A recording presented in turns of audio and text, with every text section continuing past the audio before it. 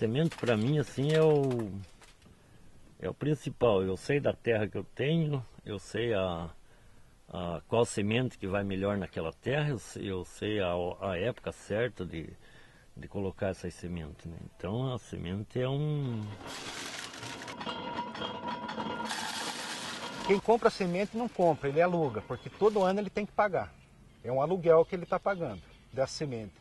Então a gente tem feito um trabalho com os agricultores, através de sindicatos, cooperativas, de monitoramento para conservação da semente crioula.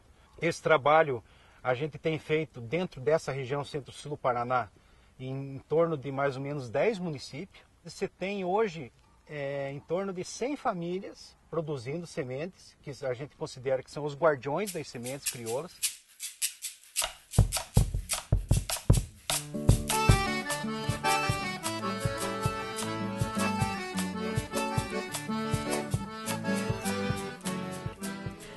We have to intensify biodiversity.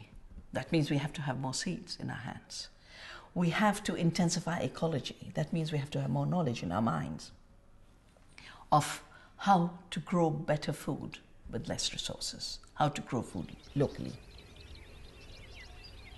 ಅದನ್ನ ಈ ಸಲ 25,000 ರೂಪಾಯಿಕೇನ ಕೊಟ್ಟಂಗೆ ಕಾಣಿಸ್ತೈತೆ ರೀ. ಮಾವಿನ ಗಿಡ ಮಾರಾಟ ಮಾಡ್ಯಾರ. ಹೋದ ಸಲ ಭಾಳ ಕಡಿಮೆ ಕೊಟ್ಟಿದ್ರು, ಈ ಸಲ ಸ್ವಲ್ಪ ಜಾಸ್ತಿ ಆಗೈತಿ. ಇದರಿಂದ ನಮ್ಗೆ ಅದರದ್ದು ಆದಾಯ ಬರ್ತೈತೆ ರೀ. ಆಮೇಲೆ ಗೋಡಂಬಿ ಗಿಡ ಅದಾವೆ ರೀ, ಚಿಕ್ಕು ಗಿಡನೂ ಅದಾವೆ.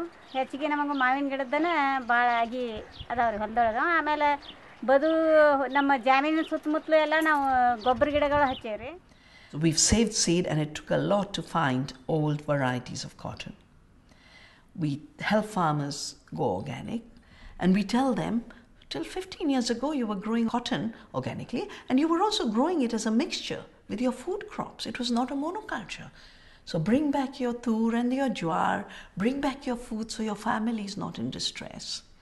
And then we help them finding markets for their organic cotton. Los escenarios que se pintan en torno a los alimentos son bien difíciles. Y ahí tiene un papel fundamental la pequeña agricultura, portadora, conservadora, creadora, ¿no?, de esta gran diversidad. My uncle a longhorn cattle. This is a special indigenous breed from my country, Uganda. I believe it's very important, not only for the pastoralists, the Bahima community, but also for Uganda. Because I believe the pastoral communities have been grazing this animal. They have bred it for centuries. And it has special values. It's a hardy animal. It can eat all types of bushes and grass. It needs only little water. It produces very high butter content milk. Its meat has low cholesterol. And it's really perfect for our food security.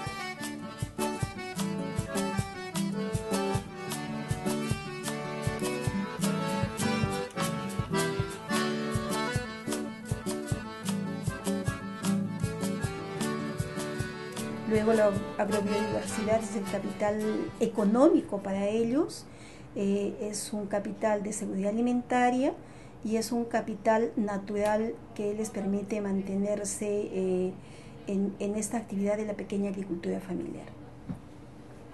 Contrariamente a lo que hace la agricultura industrializada, la agroecología también busca el diálogo de saberes, es decir, no parte de cero, sino que reconoce que existe en las culturas tradicionales de América Latina una sabiduría acumulada durante miles de años, incluyendo la generación de nuevas especies.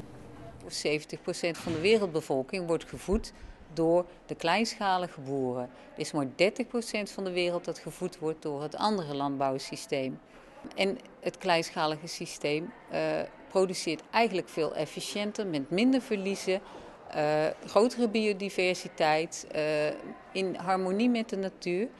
I believe that the answer to hunger is an intensive agriculture, but intensive not in chemicals and toxics, not in capital and financial investment that gets farmers into debt, not intensive in fossil fuel use because fossil fuels are running out. It has to be intensive in ecological processes where the soil organisms are generating the soil fertility. It is intensive in biodiversity so that you have more nutrition per acre. And third, it has to be intensive in care for the land and care for the people.